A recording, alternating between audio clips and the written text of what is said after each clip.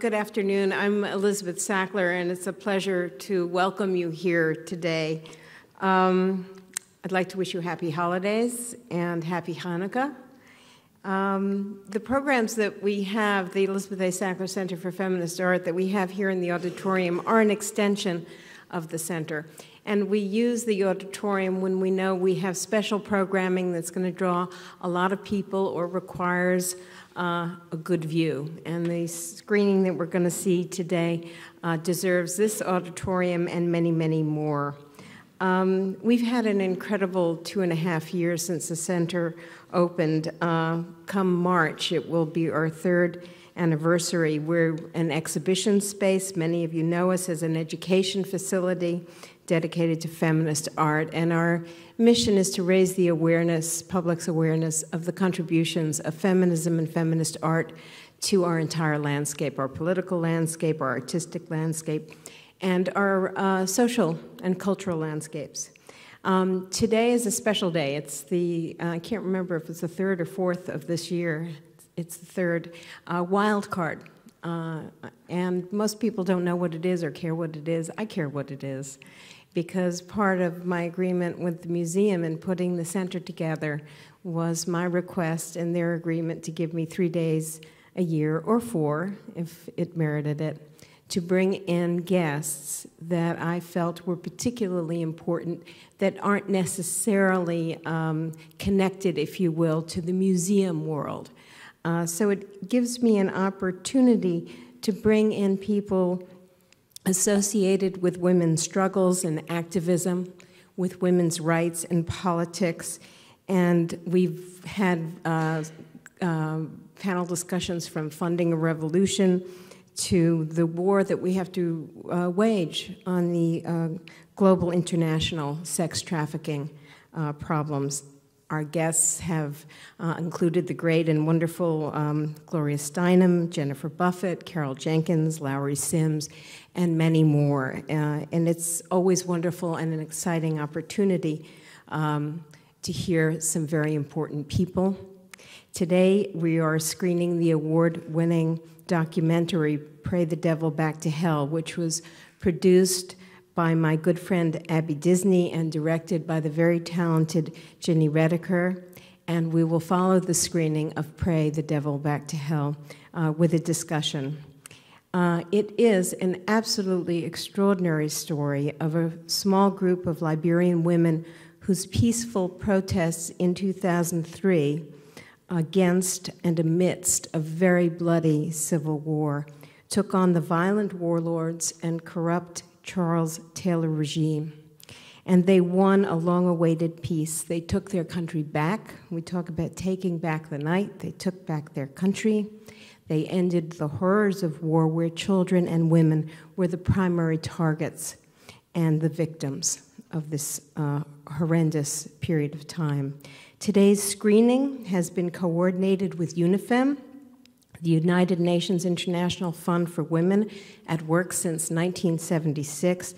And I would like to introduce you to the president of the Metropolitan New York chapter of the U.S. National Committee for UNIFEM and vice president of the National Board, Leslie Wright. And Leslie is the reason that we are here today, about to experience this moving and inspirational film.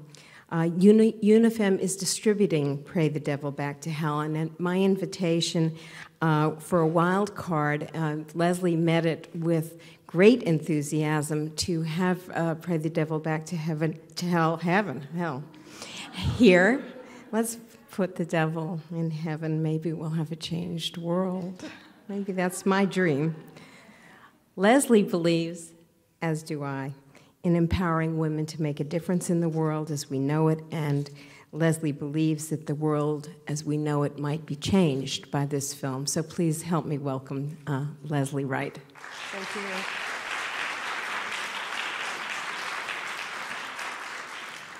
Well, thank you so much for that introduction, Dr. Sackler, and I would like to thank both Dr. Sackler and Gini Reticker for being here today to be able to screen this film with us, because the film itself almost needs no introduction at this point in time.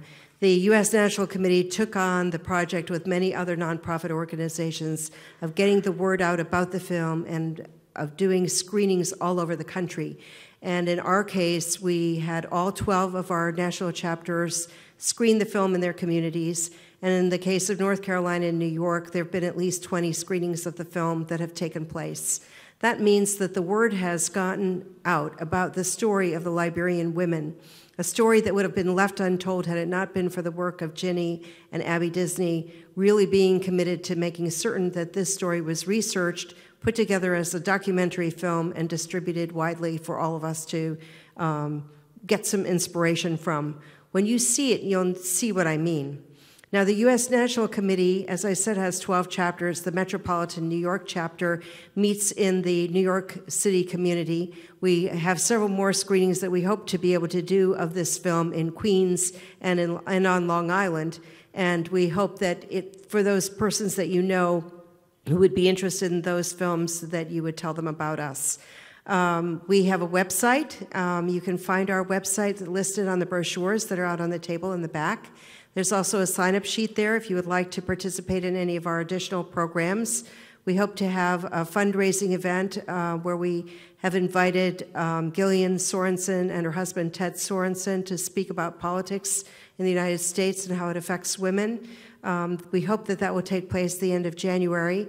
In March, we do our luncheon, which is where I met Abby Disney, actually. I invited her to speak at our luncheon, and she was so moving and inspirational that I knew that even before the film was completed that we wanted to be part of the group that really pushed to have it exposed widely in the United States. Then, in addition to that, we'll be doing a conference in June on violence against women. That's June 11th and 12th, and I do invite you to put your names on the sign-up sheet if you'd like further information about any of these programs. Thank you so much, and without further ado, I'd really like to invite Dr. Sackler back to the podium to kick off this film, and I do look forward so much to the talk back with Gini Reticker. Thank you. Okay, thank you very much, Leslie. It's wonderful that UNIFEM is doing the work that it's doing. It's wonderful that they're here with us to see and screen Pray the Devil Back to Hell. So if we could lower the lights and enjoy. I think you're in for a wonderful treat.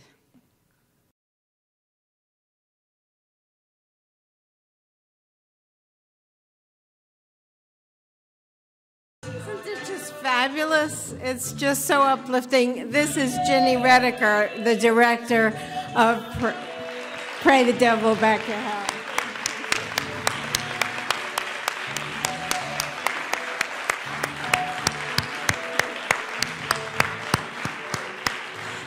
It's just incredibly fabulous. Every time I see it, it just gets better and better. As you know, we had promised a conversation with Gini and myself and with Abby Disney. Abby called last night, and she's had an emergency with her family, so she's unable to join us today. But we are going to sit down, Gini and I, and talk. And the women are incredible. So I'm curious to know from you how you got involved, what you found when you were in Liberia, and how, these are three questions, how you determined, how you, as a filmmaker, sculpted this story so that we have the full gist of it. Well, I got involved because of Abby, and Abby had gone to Liberia. She's been a philanthropist and been involved with women's movement for many years. And she went to Liberia after Ellen Johnson Sirleaf was elected to support her presidency. And while she was there, she heard all these women talking about, oh, remember the day that we were in the field, or remember the day that we confronted Taylor, or remember the day that we surrounded the Peace Hall. And Abby kept saying, what are you talking about? You know, because somehow the story was not heard. And Abby figured, well, if she didn't hear about it, it couldn't possibly be true. And coincidentally, Abby and I ran into each other after not having seen each other for like 12 years at our daughter's softball game. And I had been making documentary films covering many different issues for a long time. And Abby said, I think I heard that, I think there's an incredible story about what happened in Liberia. And I had actually the same initial response that Abby did, which is this couldn't possibly be true, because I actually have made other films in Africa. I knew a lot about what had happened in Liberia. And Abby said, well, would I make this film with her? And I was quite concerned because when you make a documentary film, you really live it, you breathe it, that's all you think about. And everything I'd heard was really about, you know, how many women had been raped and the brutality of it and the children having their limbs cut off. And I thought, I don't know if I could do this. And then... Before you continue, will you hold that? Because I would like to read your bio. Oh. So that everybody can fully... I got so carried away with the film wanting to hear from you, but I think you'd like to know a little bit so we can, so everybody will know. You are one of the world's leading filmmakers on women's issues. She produced Asylum, the 2004 Academy Award-nominated short focusing on the story of Ghanaian women who fled female genital mutilation to seek political asylum in the U.S., and was the producer-director of the 1994 Sundance Award-winning Heart of the Matter, the first full-length documentary about the impact of HIV on women in the U.S. She produced and directed the 2005 Emmy Award-winning documentary Ladies First for the PBS series Wide Angle, which focuses on the role of women in rebuilding the post-genocide Rwanda. For Wide Angle, she also directed The Class of 2006, which spotlights the first 50 women in Morocco to graduate from an Imam Academy in Rabat. And there are many other credits, many Emmy nominations, and Michael Moore, Roger and Me, that's where you started in film as an editor. And with PBS, a lot of things. So we'll talk about that later. But you were coming to this, and you and Abby did get together, and Abby knew that you had all of this grit behind you. Because Abby had actually hosted a fundraising party for me for one of my first films. Okay. But I was nervous until Lima came to speak to United Nations. I think actually at the invitation of UNIFEM to speak about the importance of women in peace and security. And we met Lima at that point. And when I met Lima, I thought, oh, there's no problem. We definitely have a film. Because I realized, as you said, it wasn't just a film that was horribly depressing, but that it was a wonderfully inspiring story. And so that was kind of where we started, but we really had to document that the story was true. So the first thing that we did is we went and we did a fact-finding trip where we went, I think, in December of 2006, and we got about 20 or 30 of the women who had been involved to come and meet with us. We invited everybody who wanted to come and talk to us. And we sat around for hours listening to women's stories, and we also shot that, not with like professional cameras or whatever, but to document. And it was just one of the most emotional days of my life because these women were telling incredible stories where one of them left off, the other one would start, and I felt incredibly responsible to really do the best job I could in conveying their stories. And at that point, I really made a commitment that I would not use a narrator, there would be no voice of God, that I would let these women speak in their own voice and tell their own story. And that was what we did. So since you weren't in real time, but you were reconstructing the events, how did you get all of this footage and this... So the first thing I did is actually, we took from that first meeting, and then I put all the women's stories in a chronological order. And there's certain events that everybody always talks about, no matter what you do. And I knew those events to be true, and I got my hands on as many other documents that I could, and started searching through footage. And one of the things that was interesting about it was incredibly easy, actually, to find the war footage. I have to say that I probably spent in an edit room, I think, at least 3 weeks straight, say 40 hours a week, looking at horrible images of what boys with guns and men with guns were doing. But it was incredibly difficult to find the footage of the women. That was a really hard material to find. That's something we've become accustomed to hearing over and over and over again. It's one of the things that I think your film is beginning to address, as we try to address here at the center. What I noticed, and is particularly stunning, are the young ages of the boys in this. And it seems as though, and in the very beginning, it talks about what it is to capture boys at a certain age, pubescent, prepubescent, when a lot of hormones are going and things are going, and to really bring them into a mindset. And did you meet any of the surviving boys?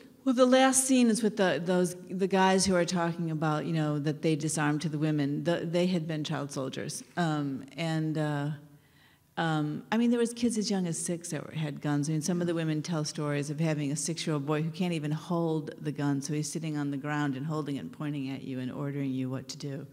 You know, just incredibly dangerous. And these kids were drugged and, you know, fed drugs. And but what was interesting is I had journalists say to me, I saw the women on the field, but I thought they were so pathetic looking that I didn't film them. So that, you know, it was much, and that when we stayed in Liberia, we stayed at this hotel that had stayed open the whole time during the whole war, and the hotel the lobby was like decorated with cartoons of young boys with guns posing for journalists. So in some ways the boys would play to the journalists, and that the women's story was right there, and people missed it. Why do you think that? Why do you think that you didn't know about the women's story, or Abby didn't hear about it, or we didn't hear about it? I think 2 things. One is that this was happening exactly at the same point that this country was involved in invading Iraq, exactly that point. And I think that war is told from the point of view of people with guns and what controls it. And yet, any general, anybody will tell you that the hearts and minds of the population are the most important thing. I mean, I think that we're going to watch how this unfolds now in Afghanistan. All the stories about what's happening with the guns and the surge, but what's going to happen with the civilians? I mean, I'm really curious about that. What are the women in Afghanistan going to do? Right. So I think it's a story that people don't often follow. And what kind of distribution will this film be getting internationally? Maybe that's a UNIFEM question, but I'm just curious to know whether or not the other women are going to have an opportunity to see this. The film has already played on all 7 continents. We've been playing in we've played in conflict zones with UNIFEM. We're doing distribution with Oxfam has asked if they can distribute the film in conflict zones around the world. Abby and I have taken it personally to places like Israel and Palestine, and it's been in Iraq. It's been shown in places in Afghanistan and Sudan, in Bosnia, in Georgia before the war started, and it's often had an incredible impact, and women have come together and started working together. And often women say, wow, I recognize this as my story.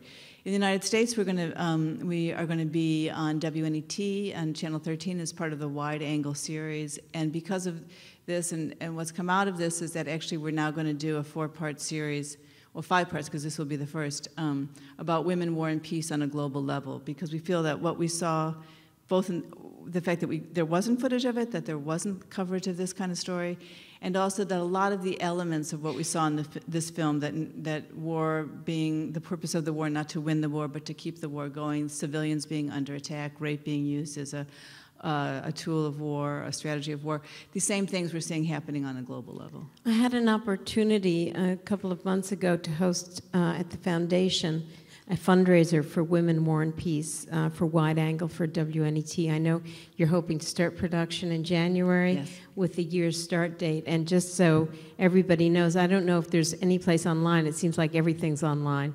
But I think WNET is still continuing to look for sponsorship. And I had suggested to them that it would be a wonderful thing to have women's organizations, national women's organizations and local women's organizations in this country band together and make contributions towards women, war, and peace, so that when you have the credits rolling at the end, you have a very nice, long solidarity having to do with that. I have a question for you.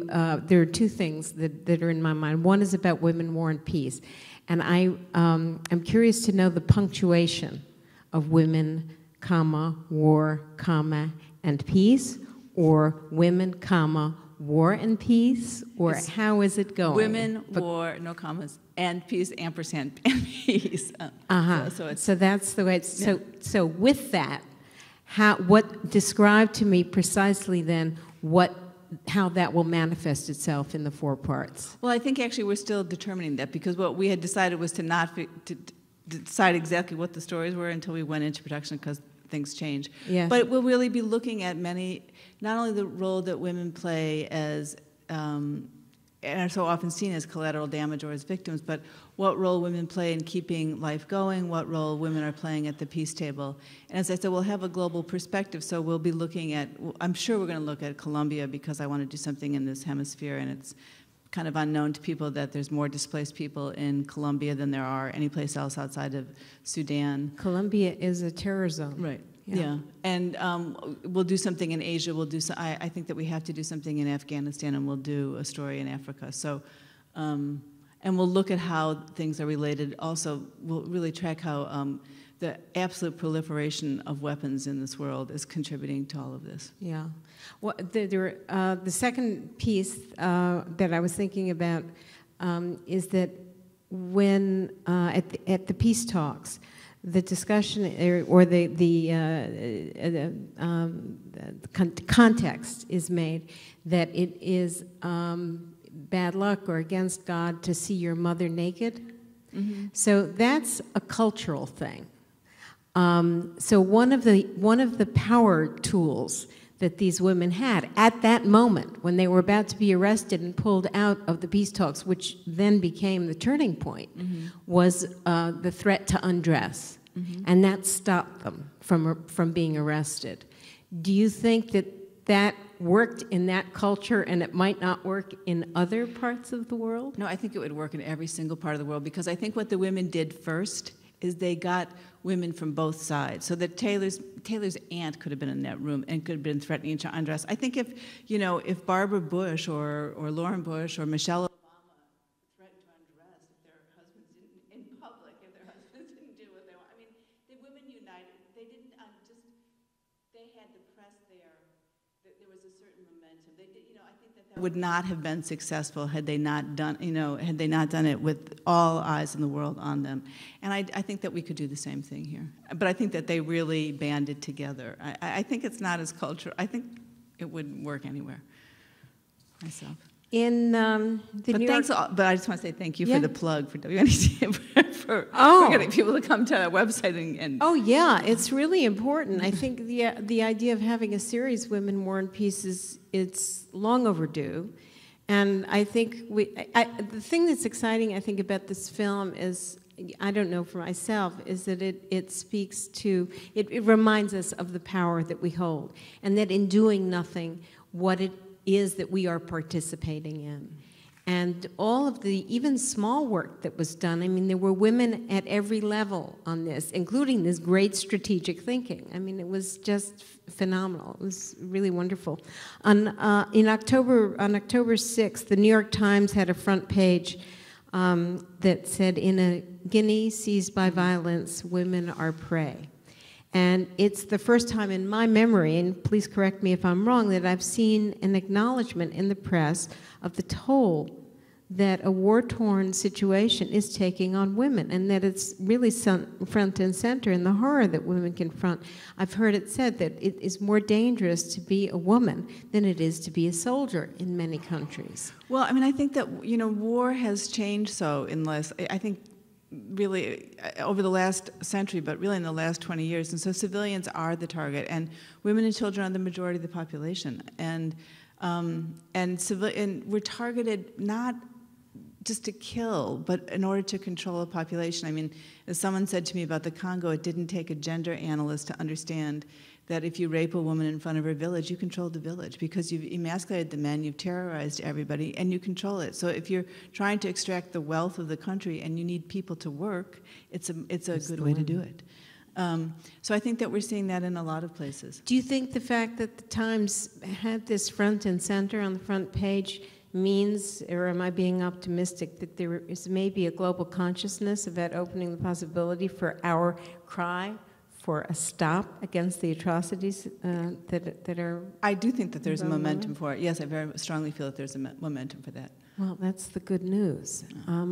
We have 2 microphones, and we have 15 minutes. Are there some questions for Ginny or statements? Yes, please. Deborah, hello. Would just take the mic, please. It's not on. We have to turn the mic on. Oh, you have to keep the, No. Let's turn it on and let's leave it on so we don't... turn No. it off. No? There you go. Oh, There it you is. are. Okay. I confess to knowing next to nothing about Liberia. So where does the new president, Mrs. Johnson, how does she relate to the women in that community? Did she have any involvement? Did she come from somewhere else? Was there a relationship between them before, during the war? There was no relationship between them during the war. Actually, Ellen Johnson Sirleaf has had a long political history in Liberia, but at that point she was living in exile outside the country.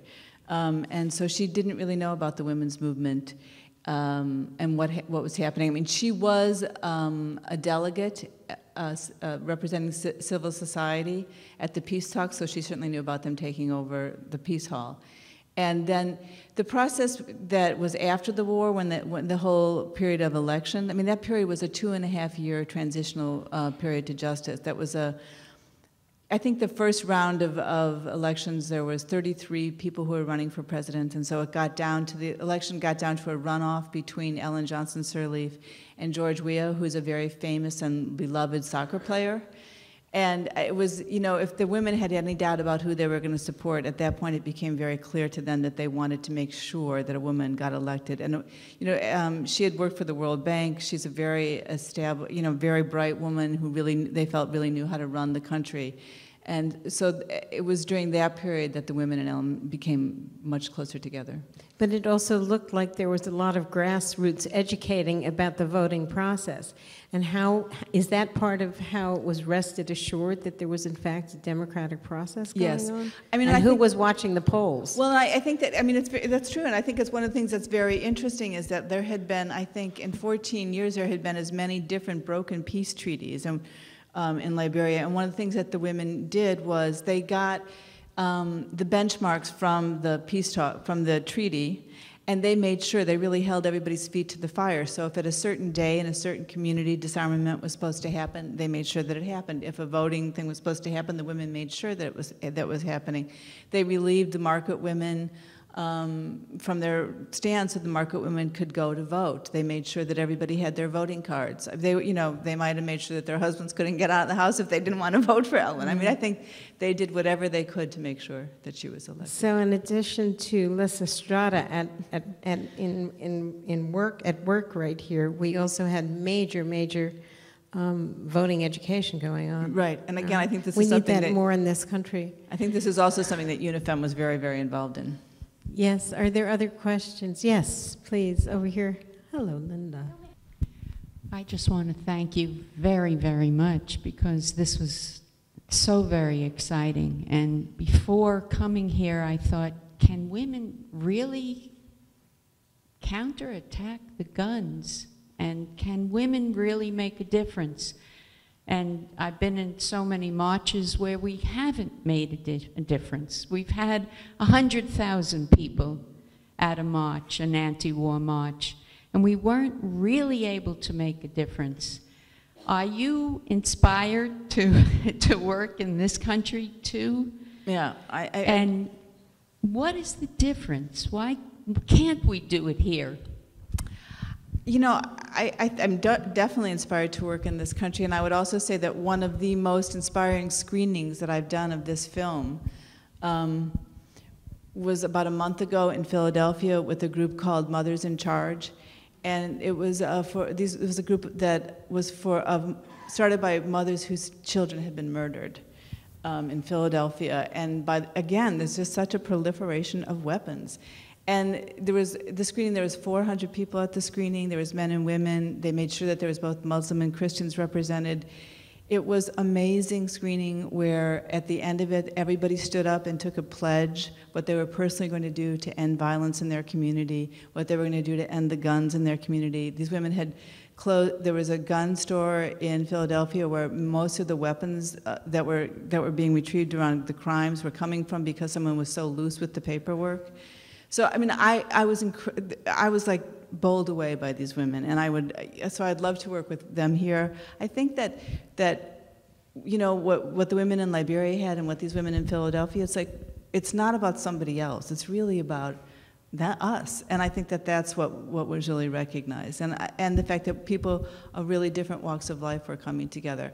So I definitely am inspired to work here, and definitely. And I think we can do things. In Liberia, thank you, Linda, in Liberia and in other countries, where are the guns coming from, and why are they so cheap, and why is there such easy access? I mean, I think that the guns are pretty easy to get everywhere, and the 5 biggest gun manufacturers. But these are major guns we're looking at. Well, they're RPGs. Here. They're light.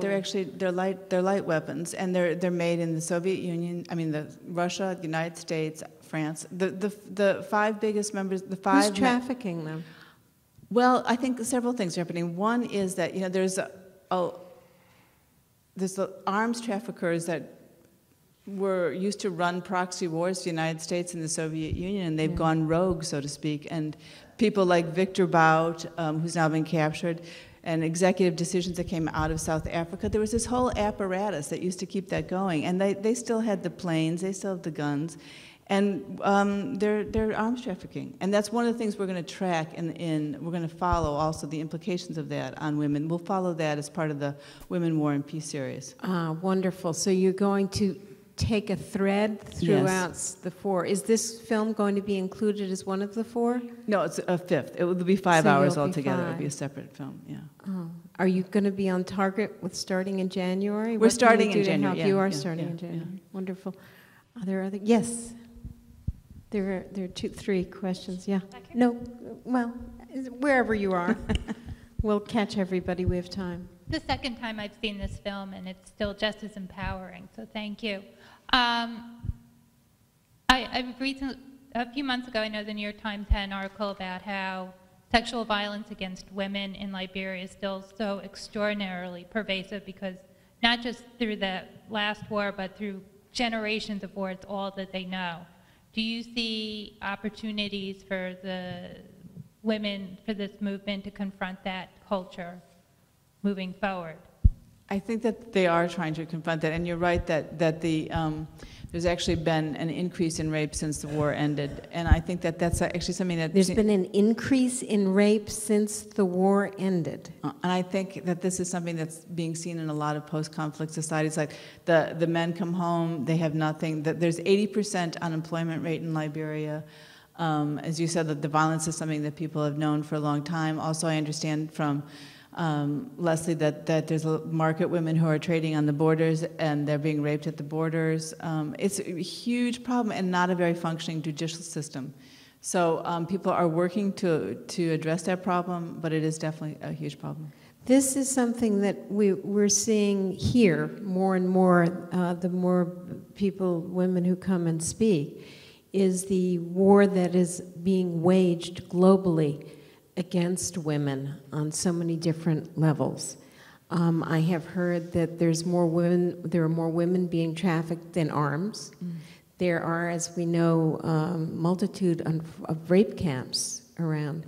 What happens to a culture, what happens to a country, what happens to a world where this kind of trauma has gone on, not only for women and daughters, but then for sons who are raised up with that? And how do we begin to break these cycles? I pose that as a very big question. I don't expect that Gini is going to answer that in the next 5 minutes.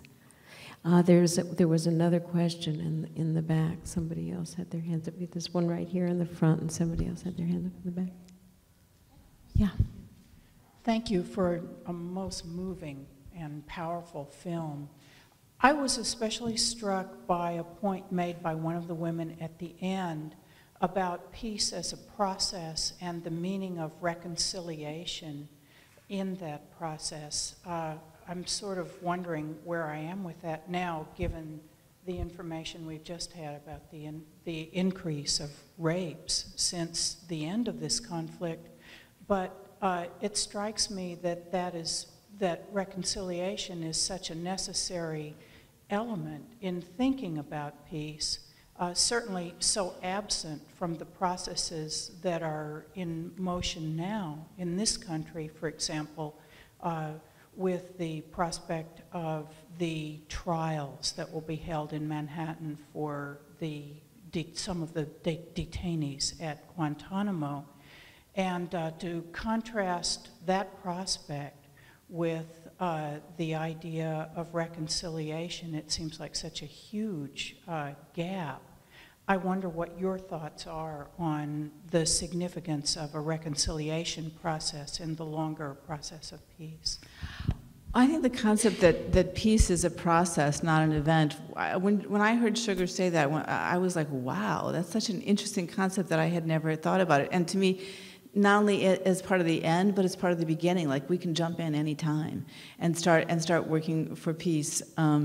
And I think reconciliation must be I think it must always be very difficult for people I think that people in Liberia, women in Liberia, are divided about it, as you saw in the film.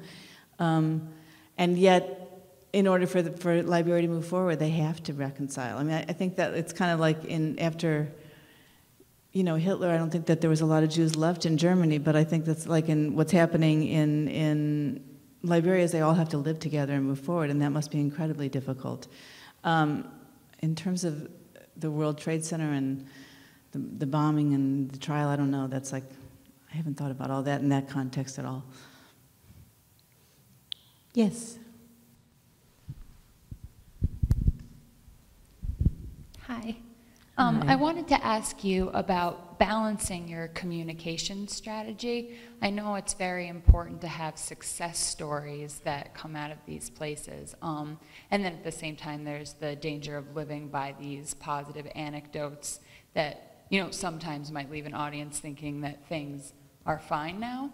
And I was wondering, when you're going through your process of creating this storyline or any other, how you try to think about both sides and balance your message to make sure that people are left empowered yet with honesty at the same time? Well, I think that I guess I probably made that decision about what stories I tell, because I think if it's just horror, I think it's just, what's the point? It demobilizes you. And I can't think of any point to tell that story. So I was more attracted to this story because it had some hope in it, a lot of hope in it. And I think in general, I believe in redemption, and I believe that and I like narrative really a lot. I like stories, and so I'm always more interested in telling stories that have some glimmer there for us. It seems to me that the rest of the press there's so much of negative around us that it's for me to do a positive story is enough balance, if you ask me. Is there a last question? Yes, in the back.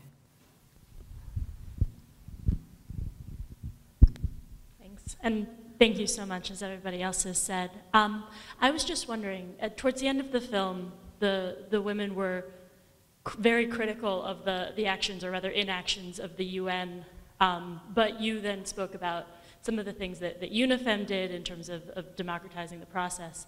I was just curious to hear your sense of the role of the international community in this whole story.